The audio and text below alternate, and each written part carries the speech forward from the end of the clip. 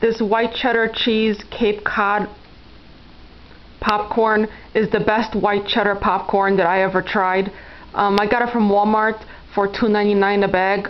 There's 5 servings in the bag at 150 calories per serving, so there's enough for 5 people in here. And one of the reasons why I think that it's the best popcorn that I ever had, well, the best white cheddar popcorn anyways, is because I didn't find any hard kernels in them at all. Usually when I buy like Snyder brand or any other brand of popcorn, I always find at least some kernels in them, which is really annoying, and you have to be careful how you chew the popcorn, especially if you have a lot of dental work done like I do. I have a lot of fillings and I have a crown, and then you have to spit them out in a napkin and everything, and it's really annoying to eat.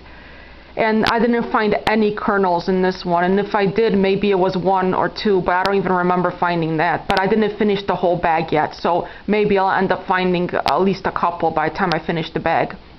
I've only had like 2 servings out of the 5 servings so far, and it's really good. The flavor is awesome. It tastes really good. It tastes it has a pretty good white cheddar flavor, and it's really like melty in your mouth.